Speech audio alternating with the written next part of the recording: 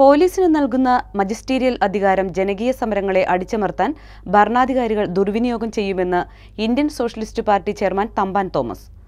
വാദിയും ജഡ്ജിയും ഒരാളായി തീരുന്ന നിയമ നടപടിയാണിതെന്നും അദ്ദേഹം ചൂണ്ടിക്കാട്ടി. വികസനത്തിന്റെ പേരിൽ വയൽക്കിളി പോലുള്ള ഭൂസമരങ്ങളെയും പരിസ്ഥിതി തൊഴിലാളി ജനകീയ പ്രക്ഷോഭങ്ങളെയും നേരിടുവാൻ പോലീസ് ഈ അധികാരം അനായാസമായി ഉപയോഗിക്കുമെന്ന് തമ്പാൻ തോമസ് ചൂണ്ടിക്കാട്ടി. AKGയെ പോലുള്ള കമ്മ്യൂണിസ്റ്റ് നേതാക്കൾ എന്നും എതിരായി പോരാടിയിട്ടുള്ള നയമാണിത്.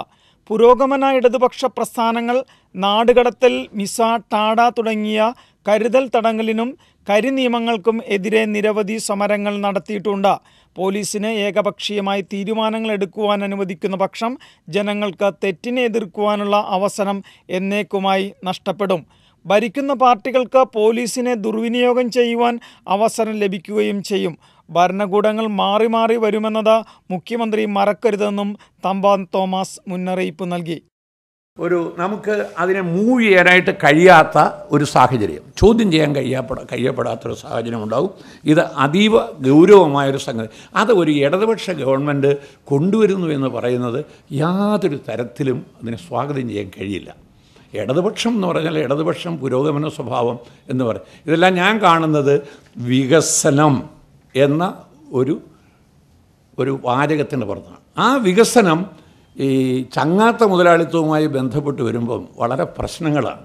കാരണം ഈ വികസനം ആർക്ക് വേണ്ടിയെന്ന് ചോദിക്കുമ്പോൾ, ഈ പോലീസ് അധികാരങ്ങളൊക്കെ ഉപയോഗിക്കാൻ പോകുന്നത് ആർക്ക് വേണ്ടിയെന്ന് ചോദിക്കുമ്പോൾ നാം ചെന്നെത്തുന്നത് അതാണ്. ഈ അച്യുതാനന്ദനും ഇപ്പോൾ സംശയം പ്രകടിപ്പിച്ചുകൊണ്ട് ഈ കാര്യങ്ങളെക്കുറിച്ച് എഴുതാനും ശബ്ദമുയർത്താനും ഇടവരുന്നതിനെക്കുറിച്ച് നമ്മൾ വളരെ ഗൗരവമായി ചിന്തിക്കണം. ഇതിൻ്റെയൊക്കെ അടിസ്ഥാനത്തിൽ വളർന്നു വരുന്നത് ഒരുപറ്റം മുതലാളിമാരാണ്. ഗവൺമെൻറ് പിന്താങ്ങുന്ന മുതലാളിമാർക്ക് ഈ കാര്യങ്ങൾ കൈകാര്യം ചെയ്യാൻ അവസരമുണ്ടാക്കി കൊടുക്കുകയാണ് ഇത്തരം ഒരു നടപടി സ്വീകരിക്കുന്നത് മുഖേന ഉണ്ടാകുക.